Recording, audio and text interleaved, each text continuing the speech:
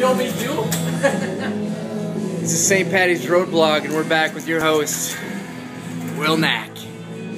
On the last episode of John Wolfe, Midnight Rodeo, the transformer blew out.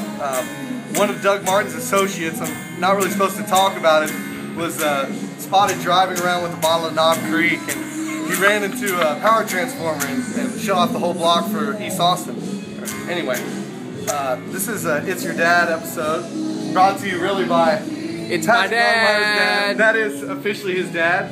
Say what's up. Hey, what's up? Not many people actually watch this, so it's all right. And it is the Meatball King.